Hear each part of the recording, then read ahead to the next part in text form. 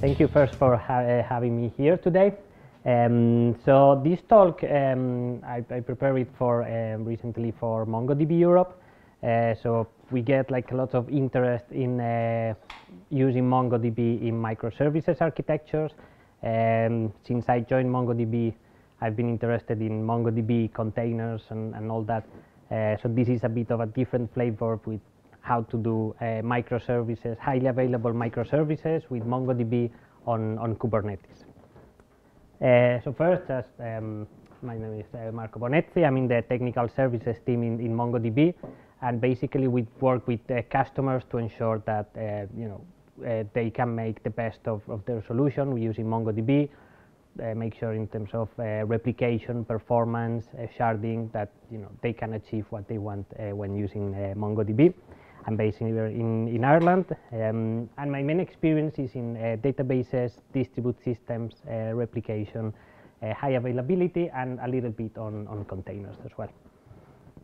Just to get a sense of your experience with containers, Kubernetes, MongoDB, how many of you have used containers? Okay, good few. And how many of you have used or are currently using Kubernetes? Okay, that's good. And how many of you have used, to play with MongoDB? Okay, so there is a good mix there. So probably you are familiar with microservices and microservices architectures. You are familiar with the 12-factor app. The 12-factor app is like a manifesto for microservice architectures in terms of the elements that a microservice architecture should have. And one of the main elements there is the backend store. So if we are doing microservices, we need to save our data somewhere, and that place it's the backend services, and that's usually a database. And from our experience, what we see is that MongoDB is quite popular in those type of architectures, and we see more users interested in using MongoDB in a microservice architecture. So if we are thinking of building a microservice architecture, microservice application with MongoDB, we need to make sure that we care about our data, and we need to make sure that our application will be highly available and we won't lose our data and things like that. So we'll see a few things on how we can achieve this. So probably you are all familiar with some of the problems when dealing with containers, and it's a really cool technology. Docker has been around for some time. It helps a lot developers and DevOps to speed up the things that we do. But there are some things that we have to be careful about, and probably you have also seen like some articles some time ago about Docker and how things can go wrong when you use Docker and things like that. So there are some elements that we need to be aware of if we are using containers, if we are doing microservices architecture with containers. So these elements are mainly things like capacity, affinity, isolation. So if we are running, for example, something like MongoDB in containers, we need to make sure that we consider also something as important as the isolation of the processes. We need to take care about the state, the scalability, how we connect to the database when running on microservices. So the question is how we can manage all this so that we can be successful when doing microservices applications, and make sure that they will be highly available and they will perform as we expect. So this is what we are going to see in this talk. First, we will run like a simple microservice application running on MongoDB as the database. We'll see what Kubernetes stateful sets are and how we can use them for our MongoDB deployment. We'll see some recommendations for a production-like configuration using Google Container Engine. And then we will see more considerations in terms of high availability. So how, not only from the database point of view, but also from the application point of view, we can make our application highly available and resilient to possible issues. So the first step is, okay, we are going to implement our microservice application with MongoDB. There are different options, and this, from our experience with customers, sometimes it depends of their level of expertise with these technologies. So the first option is the more traditional approach. We deploy local servers, or we deploy on AWS. We can use things like we have a cloud manager to integrate with AWS and have monitoring, things like that. So we can do it the traditional way, install MongoDB manually, all that. What we see recently is that some customers that are doing already microservices on the clouds, on Azure, AWS, or Google Container Engine, maybe they care more about running my application on the cloud. For the database, I don't care that much. So we see that there is a trend there in terms of using MongoDB Atlas, that it's our database as a service, that it's on the 3 main clouds. So for people that are not that interested in the database, they can just use it, and you just connect, and that's it. And we take care of the high availability, the infrastructure, and so on. But at the end of the day, we want to have fun doing what we do, right? So there might be people that say, okay, let's go the harder approach. Let's build this ourselves. We are already using Kubernetes. We want to have our MongoDB deployment on Kubernetes as well. So this is what we are going to see today. So most of us here know how to use containers. We just deploy our application. We know how to make it, how to put our application in a container. So we just need the application, MongoDB, and this should be easy, right? So let's try this. You have the URL there for the first demo. So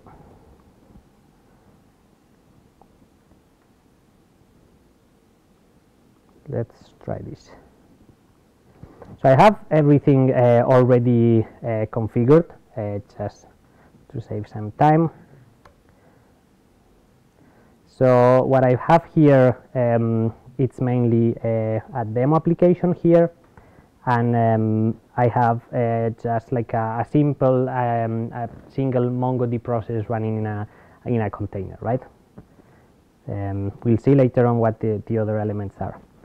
So for this demo, I have my demo application. It's something simple, right? Just like a list of top Italian foods. So any suggestion?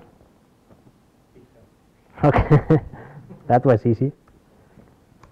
So what this is doing is it's inserting these elements into the database. So any others? Okay, pasta,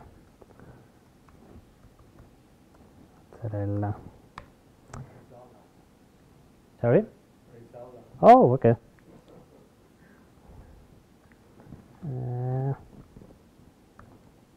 Okay.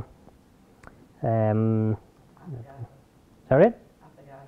Oh, okay.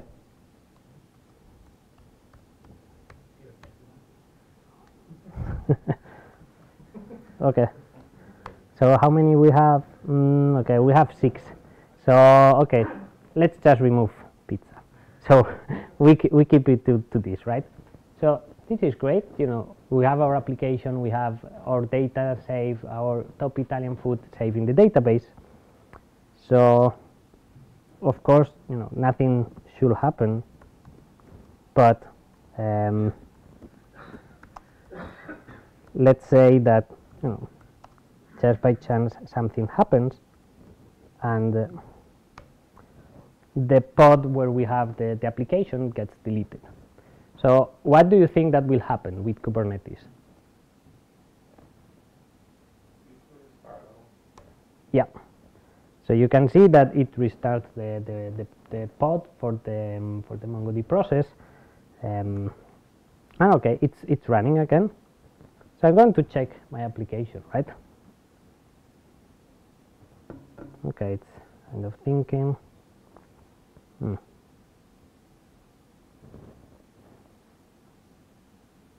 So where is our data now? Yeah. So our data, it's now gone. because we were using just a single MongoDB process, but also because the data was just persisted inside the container. So when the container was deleted, the pod was deleted, our data is gone. So this is something that we need to make sure that we understand if we are dealing with a database in containers and in microservices. Because at the end, I guess that most of us here care about our data and where we put it and how it can be persistent. So there should be a better way of doing this, right? So what about having like a framework to simplify how we do this, so that we can deploy and manage everywhere, regardless if it's in my laptop, on the cloud, or any different cloud, so that we can manage stateful and stateless applications. We can just abstract from the machines and the resources for each machine, or things like storage. That it's something that it's easy to use, easy to scale, easy to deploy. And of course, if it's something that it's open source, and I think most of us, when we have an issue, the first thing, okay, Google, tell me what the error is. So if we are using something that is open source with a great community, it's even better. So we are going to see how we can integrate something like Kubernetes with MongoDB. So I think only a few of you were familiar with Kubernetes, so we are going to go through just like a brief Kubernetes 101, what are the main elements, so that we can understand what comes after. So we have the Kubernetes cluster. The idea is that we have a cluster, and there is one element that is called the master that coordinates the different compute nodes that are building the cluster. The applications are decoupled from the individual host, so we deploy our application, we don't care on which host the application will be running on.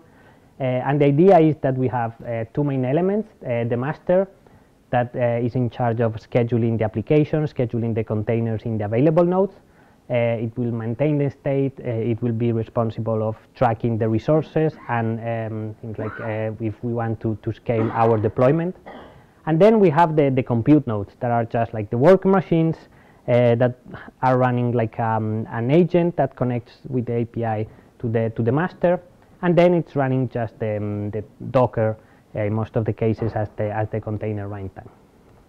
So a critical element when we are using something like Kubernetes or like Docker Swarm, it's the flexibility that we have in scheduling where we deploy each application, or where we deploy each pod or each container. So this is something that the master is responsible for. It will track all the pods, all the resources that are available in the nodes, which node is the best suited for this pod. And we can even define things like constraints or affinity rules. And we'll see later on how this is really cool for our use case here in terms of high availability. So we have the options like a node selector, for example. So we can define just like a key value environment test, things like that, that then the master can use when scheduling the container. Then the nodes have default labels from Kubernetes, so we can define rules based on the host name, the operating system. We can define rules, for example, in terms of the instance type. So if we have a large instance, probably we don't want to use it for testing, things like that. And but it's really cool, it's the affinity rule. So we can define rules in terms of node affinity. So this is in terms of the the servers or the instances where we run our containers, but we can also define rules of affinity and anti-affinity based on the pods that are running on the different nodes. So we can check which pods are running on a given node, and based on that establish some kind of rules. And we'll see an example later on. So as you probably guess, the nodes are responsible of just providing capacity, CPU and memory, so that we can run our pods. And then the pods are a set of one or more containers, plus the storage volumes and other elements like the IP address, the image that we are using, the port, and this is like this set of elements is what we call a pod. In the example here, I'm using just a single container per pod. So then we have containers, and probably we all here know what it's a container, what it means, how it works. But at the end of the day, it's like a unit of packaging. And one definition that I read and I quite like a lot is that at the end, containers are just like the combination of two main Linux kernel features, namespaces and C groups. So with namespaces, we can define what a process can see, and with C groups, we can define what a process can use. So the idea is that with this combination, we can use containers, and in our example here, we'll have one pod. Each pod will have a single container, and the container will be running the MongoDB process with the usual default options. On top of that, we have in Kubernetes what is called services, and services are like a logical set of pods and the rule or the policy by which we can access them. So the idea is that we need to define a service to define how our application can receive traffic. So in the example there, you can see that there are like the two groups, and we can define like the services for each type of application, for example. So now we got some ideas of how Kubernetes works. Now we are going to see what is stateful set. And stateful set is something introduced recently in Kubernetes, and it aims to help with the cases of stateful applications. So this was called previously pet set, but the use case of stateful application is quite important for Kubernetes, and this is like of great help for applications like MongoDB or databases or stateful applications where we need to do something different than a web application, for example. So the idea is that it's designed for applications that require unique network identifiers. We need stable persistent storage, otherwise we lose our data, as we said before. And we also need order and graceful termination, deployment, and scaling. And we'll see how this is important compared to the default behavior in Kubernetes when all the pods are running in parallel at the same time. So to create our MongoDB stateful set, we just need to define the persistent volume claims. We'll see in a bit what that means. We have a headless service that it's a special type of service that in this case we don't need any load balancing, so that's why we need this headless service, and then the definition of the stateful set. So as I said, the stateful set, the idea is that we'll have a unique identity to the pods, and they will have an ordinal in their name. And the cool thing is that the identity is staying with the pods, so it doesn't matter what the pods is scheduled, it will always have that identity.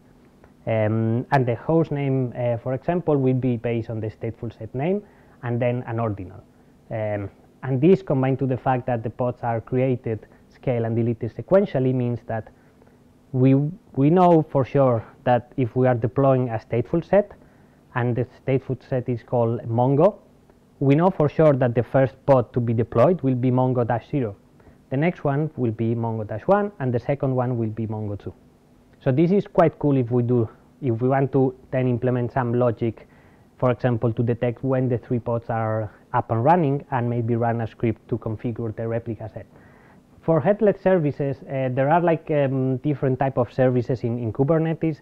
We have node port, we have load balancing, so it depends on the use case. But for example, for something like a database or even a replica set in MongoDB where we have primary and two secondaries, for example, it doesn't make sense to be load balancing. So in this case, we just need the headless service, and this service in particular, it's the one we need for stateful set. So basically, the definition is stateful set is based on persistent storage, the headless service, and the actual stateful set definition. And this combined to the internal DNS server in Kubernetes means that when we use this combination, we'll have a unique DNS address to access all the pods. And the template for the DNS name will be podname.service. And we know again for sure that that will be the template that will be used. So as you can see, it's quite cool. If we have Mongo 0 and we want to initiate the replica set, we need to specify whether it's the IP address or the hostname. And in this case, because it's all running in Kubernetes and we have the DNS server in Kubernetes and all the pods are registered with this type of hostname, it's quite easy to just go do rs initiate and then just add Mongo 1, Mongo 2, that's it, it's configured. So you can see that compared to other configurations where we are using, for example, normal Docker, this is quite useful and simplifies, the setup of the environment. In terms of persistent storage volume, so this is a critical component for stateful sets, of course, because we need to make sure that we can have persistency for our data.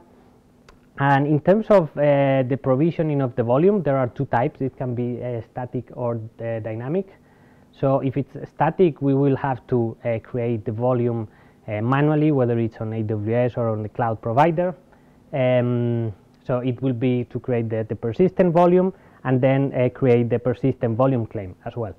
But when we are using cloud providers like AWS, Azure, or Google Cloud, this is even easier because we can use the dynamic provisioning, and that means that just by defining the provisioner that it's already included in Kubernetes, that will manage to create the volume then in the corresponding cloud infrastructure.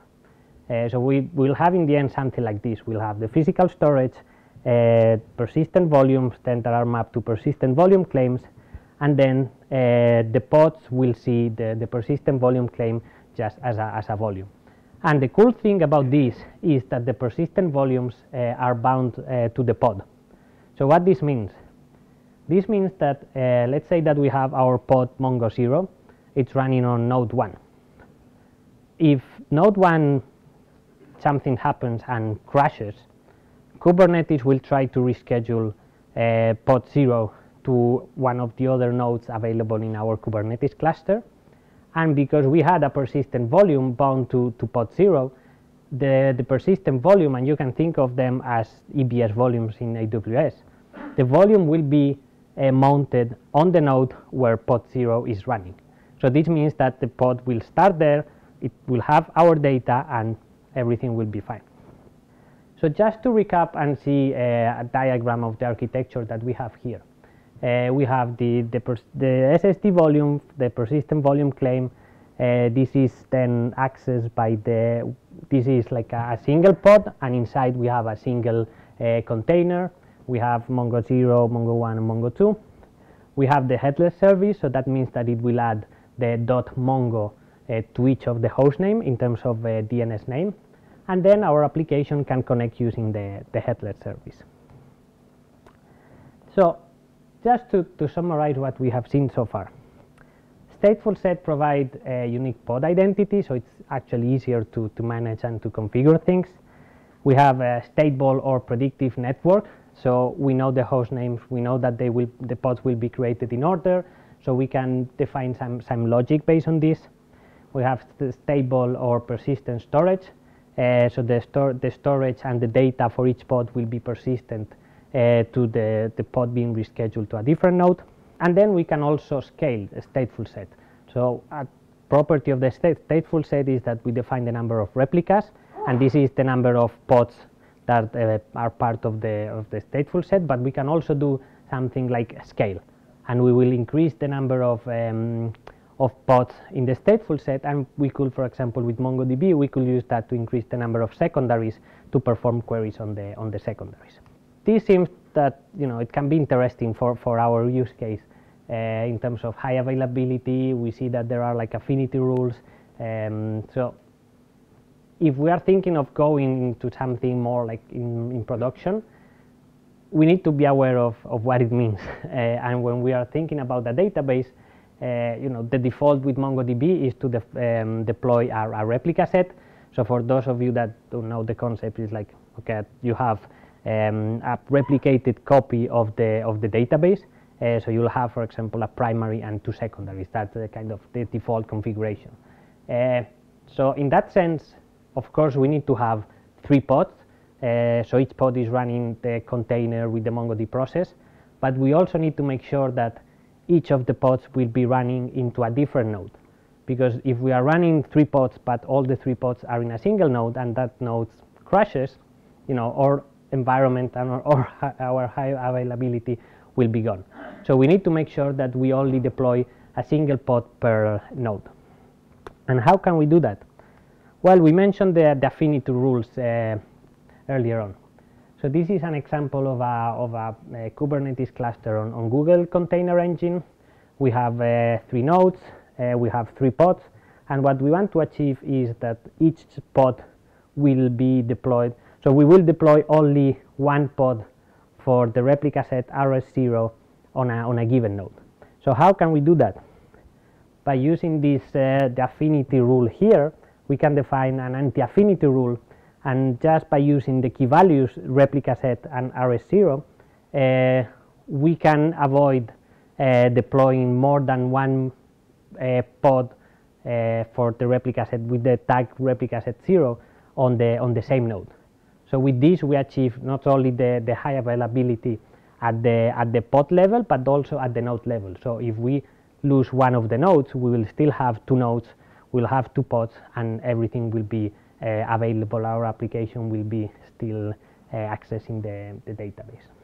And you can see an example here, and with the wide option, you can see how we have 3 pods. All of them are running. They have different IPs, but then on the right you can see that the node on which they are running, it's different. So this means that if we lose one of the nodes, everything will be fine for our application.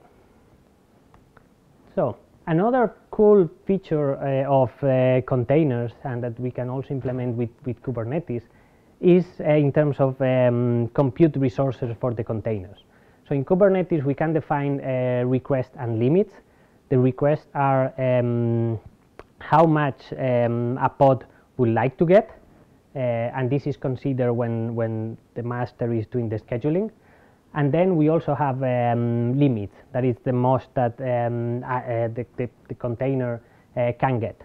And if we are deploying like multiple pods, multiple containers into a single node, this is something really important to understand, and especially for something like a database, because otherwise you can have all the pods, all the containers that you want into a single node, but then you will start to see resource contention, CPU, memory. So you don't want to be in that position, and it's better to understand the resource consumption for your application and then size the environment accordingly. And in terms of the scheduler, as I said, it will ensure that all the resources that are requested for the different pods are actually available in the nodes. And if some of the request resources are not available, the pod won't be scheduled. So going a little bit deeper in terms of persistent volumes, there are some specific details that are relevant to our use case here. So we have things like, and this is just at the Kubernetes level, we have things like the access mode. So we can define the access mode for the persistent volumes. We can define the storage class, and we have different parameters. For example, provisioner is when we define the provisioner for the cloud provider that we are using. So if we are using AWS, it will be the AWS provisioner to use the dynamic provisioner. And we have then a reclaim policy. And this is quite interesting because this means what will happen with the persistent volume. For example, if the pod is deleted, if the stateful set is deleted. So we can define different options. We can define retain, we can define recycle, and we can define release. So if we define recycle, it will just perform just like an rm -rf. It will clean up everything. If we define retain, this means that if we think of the persistent volume as the EBS volume in AWS, this means that the volume won't be deleted or anything. So even if the stateful set is deleted, we will be able to access the volume later on, and we will be able to perhaps create another stateful set reusing that volume. and release means just making sure that it's the volume is released and deleted by the cloud provider. Another important point here, it's in terms of the persistent volume and persistent volume claims and how we map them together. And this is based on an interaction with the customer, where they were trying to, okay, if we drop the persistent volume, or we drop the stateful set, how can we access back all the data? And it's important to have like that mapping, or the template name, the stateful set name, and all that, to be able to kind of remount again the data and access it. So in terms of the resiliency for the pods, these are also some of the kind of deeper issues that I've seen with this use case. And this is more likely to happen, at least from what I've seen in Google Container Engine. So let's say that we are using on Google Container Engine, the pod is deleted. What will happen there is that the pod will be restarted with a new IP address, and sometimes what it happens is that the MongoDB process will be started before the DNS entry for the new DNS entry has been inserted on the DNS. So if that it's more like a race condition, it doesn't happen all the time, but when that happens, the MongoDB process, it's not reachable, for example, in terms of the replica set configuration, because when it started, it couldn't reach its own hostname. So a workaround for that is to use something like annotations, and also define the concept of init containers that we can use in Kubernetes. So we can define just like a simple command. So we'll do like a sleep 5, and then an init container will start before the actual container in our pod, and this means that we will sleep for 5 seconds and then make sure that we can ping our own hostname, and only when that happens, the init containers will return successfully, and only at that point the MongoDB container will be started for our stateful set. So with this workaround, we can get to resolve the issue when we have a new IP. Otherwise, at the MongoDB level, what we can do is just perform a reconfiguration of the replica set. And in terms of, this is all in terms of MongoDB, Kubernetes, but we can also see how we can improve things from the application point of view. And we have our latest release 3.6 that should be out kind of soon, before Christmas, I think. And we have some cool features that are coming more on the driver side, that, for example, can be useful when dealing with the microservices and this type of infrastructure architectures. So these two features are retriable writes. So this means that we have an operation ID, and for example, let's say that we send the operation. There is a temporary network problem, and the operation didn't work. So the driver will retry the operation automatically for once, and will try to repeat the operation. And if that fails, of course, nothing will happen, but at least it will try to do a second attempt on the operation. And then we also have change streams. The idea here is that something that there have been like a lot of requests to have probably sooner than this. But the idea is that this is a change notification API. So we can have, let's say that we have this collection in our database, and we have another application that wants just to listen to any change in that collection without having to be querying and building our own logic in the application. The idea with this is that we can just define a cursor using this aggregation, and this cursor will receive automatically all the updates, all the changes happening on the collection, whether it's insert, updates. We will be able to get these changes automatically, instead of doing things like tailing the uplog or building our own logic. So just to summarize, we have seen quite interesting things in terms of high availability for our microservice application with MongoDB. So with MongoDB, we have the replica set, we have a copy of our data, we have automatic failover. When the primary crashes, there is an election, and one of the secondaries will become primary. We can scale if you want to further by using the secondaries for read operations. In terms of Kubernetes and using stateful sets, we can see that Kubernetes will add additional features to our configuration, and this is just by default Kubernetes. So, for example, when we kill a pod or a pod is deleted, the pod will be restarted automatically. If one of our nodes in the cluster goes down, or there is an issue or something, all the pods in that node will be rescheduled to a different node available in the cluster. And then we have persistent volume so that we can persist our data, and this will also be maintained. The persistency will be maintained even if the pod is rescheduled to a different node. But also now, in terms of the applications and the drivers, we had before in the previous releases, that one of the main goals for the drivers was to make them really easy to use and something that it's quite simple for developers to interact with MongoDB. And we have also things like a server selection algorithm or the read preference. So for those of you that haven't heard of read preference, means that we can, in a replica set, we can select if we want to read for the primary, try to read first from the secondaries, or even based on the latency. So we can do read preference nearest. So if our application is in a data center where we have a secondary and not the primary, we can try to use the secondary first for read operations. And now in 3.6 we are adding some more cool features. So we have retriable write, we are adding sessions, we also added a wire protocol compression, so that means that the network traffic will be reduced, and we also added the change streams. So yeah, this is all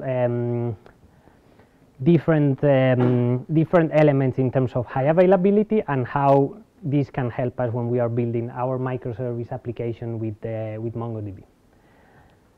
So now we cover different parts of our use case here, the infrastructure with the Kubernetes, MongoDB, the application.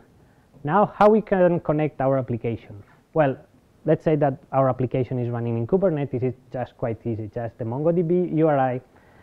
As I said before, Kubernetes has an internal DNS server, so it means that we can just point to the different pods, the different MongoDB nodes, just by using the well-known host name. So we know that it's Mongo 0, Mongo 1, and Mongo 2. It's important that we do it this way when we are using a replica set, to make sure that we are pointing to all the nodes in the replica set and not just to, let's say, the primary. And we'll see now in a bit why. So in terms of resiliency of our application, there are different things that we should test. In terms of the infrastructure, we should test things like a failover. So if we change the primary of the replica set, if a pod gets killed, maybe an angry developer can go and kill the pod. I don't know. If the pod is rescheduled, so the node is down and the pod gets scheduled into a different node. So this is all cases that we need to understand if we are building a microservice application with MongoDB. And also the same in terms of the application resiliency. How the application reacts to the server's discovery and selection, how the application reacts to, let's say, that there is an election in the replica set, a change in the primary, how the application will reconnect after that event, how it reacts to things like timeouts or even transient errors, and will our write succeed or not in that case. So if you are interested in this, there is this link points to the blog from my colleague Jesse, and there are quite useful recommendations there to build applications running on MongoDB and make sure that they will be high available and resilient to this type of events. So now let's do a demo of more of the actual use case that we discussed here with the stateful set. We'll see a different application, and we'll cover probably only the main two scenarios, as the other one it will take a bit more time to delete the instance and see what happens. But let's get started with this one. And again, like I'll share the slides, you have the URL there if you want to play and test with this on your own. So now I have, again, just for simplicity, I have everything deployed here. So the elements that are relevant here is I have a second demo application. You can see here that I have Mongo 0, 1, and 2, so this is the actual stateful set. Mongo Watch is just a Kubernetes job that runs a shell script, kind of quick and dirty, that I built to define the replica set configuration, and it uses the property of a stateful set of the predictable hostname. So basically it's quite simple. What it does is to check, wait until it runs inside the Kubernetes cluster, so it waits until it can ping Mongo 0, Mongo 1, and Mongo 2. Once it pings the three of them, it will connect to Mongo 0, and it will just automatically do the replica set configuration. So thanks to the predictable host names, we can do things like that. And then we also have change streams here. And what I did here is just to show the logs for the application, so we should be seeing the changes here. And just to show you what how the stateful set look like.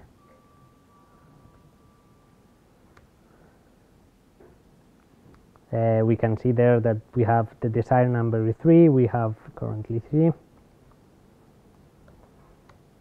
We can describe the configuration.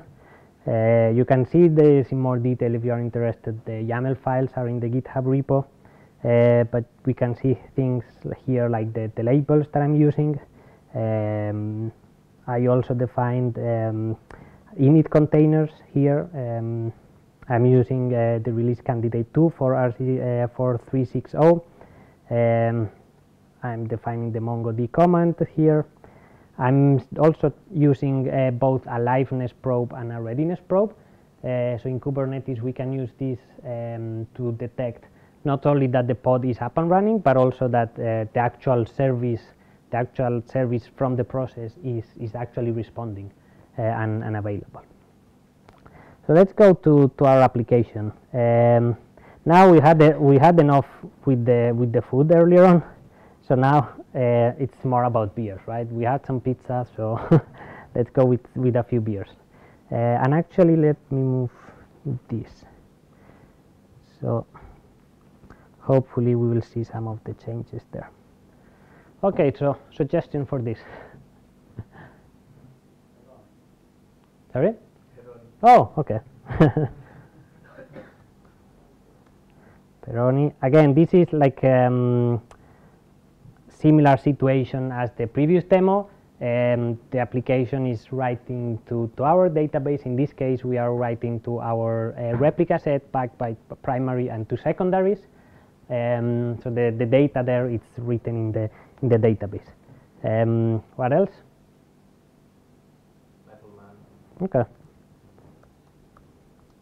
Metal Man. Something else? Sometimes it's fine to have a Corona as well, you know. That's not, of course. Oh, goodness. Is someone noticing something strange in the screen? Oh, okay, that could be another discussion.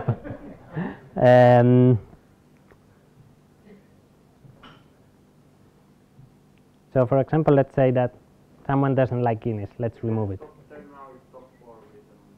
Sorry? At first we had top 10. Yes. And now we have top 40. Okay. That's it.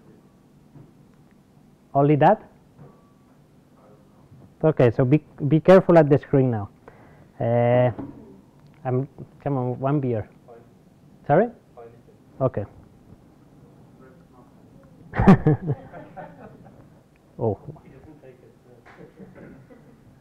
Heineken. Okay, I'm going to insert this, but look at the screen and see what happens. And it's not that you need to necessarily look at the application, right? Did you notice anything?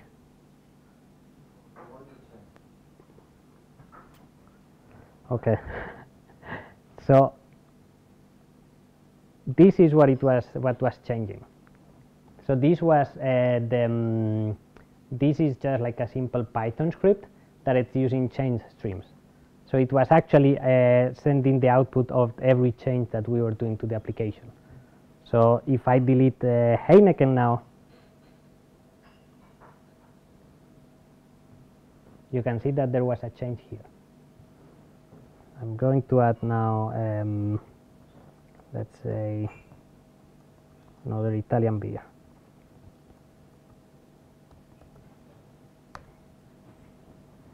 See, so this is just a Python script that it's doing change streams on the collection, and we can see how we are getting like the full document with the actual text here, and we are getting the underscore ID and some other properties, and we can see that this was an insert.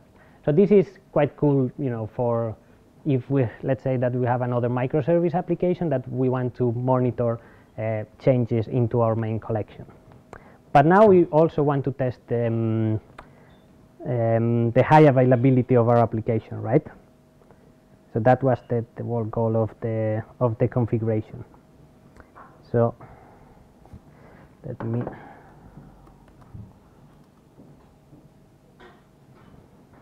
So what I'm doing here is just running another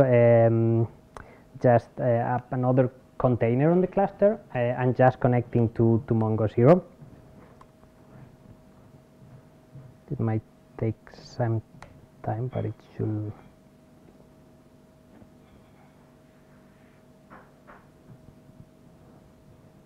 Okay, so it's connected now. So I just did the Mongo on host Mongo0. So you can see that because I'm already in the Kubernetes cluster, I can use just that host name. So if I do rs status just to check the replica set configuration, I can see that I have a secondary here. It's Mongo2. Mongo1 is secondary, and Mongo0 is primary. So the first step to test is how the application will react to a step down, basically changing the primary. So because I'm connected in the primary and running a step down, and now Mongo0 it's a secondary. So let's see how the application reacts. Again, the pod is still running, but it's just that there was an election there. Okay, so the application just, you know, refresh. When there was the step down, there was an election. So a new primary was selected, but then the application, as soon as detected the changes, connected, and we have our beers here, luckily. So now the next step is to see who the primary is. So Mongo2 is secondary. Okay, Mongo1 is primary, and Mongo0 is secondary. So now let's do something different, and let's just kill. Let's delete Mongo1. So Mongo1 is where we are running the primary, so we just delete it. And again, what will happen here is that Kubernetes will restart the process. But if I restart the application, it's taking some time. So in the meantime, at the MongoDB level, there is an election. So a new primary will be elected. This usually can take like a few seconds. Okay, here our application is back. So in this case, our application, because we were defining the three MongoDB nodes, it's actually resilient to this type of changes, to an election, to a step down, or to just deleting the pod.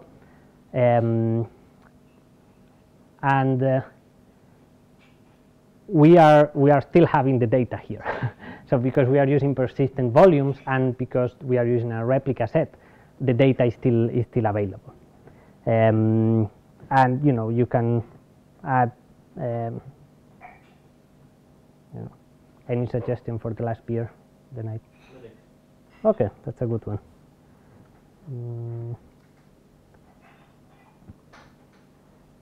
How do you? Yeah. Okay. Cool. Thanks. So we can write to the application, and our application it's still available. If let's say that if there will be like another election and we will be back to Mongo 0 or to Mongo 1, the data will be still there because we are using persistent volumes. So this means that our application is resilient to things like elections, but also to with persistent volumes we'll have the data actually persistent for our application.